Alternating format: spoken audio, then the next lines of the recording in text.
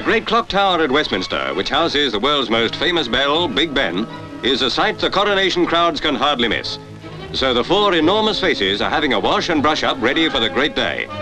Workmen have to have nerves of steel for the job. And one thing they mustn't do is step back to admire their work. Washing powder and water are all they use to polish up the hundreds of panes of glass that make up the faces.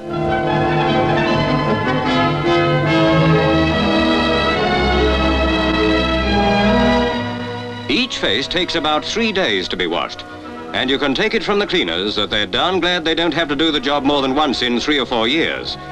But their biggest headache comes when Big Ben strikes the hour. It nearly shakes them off their perch.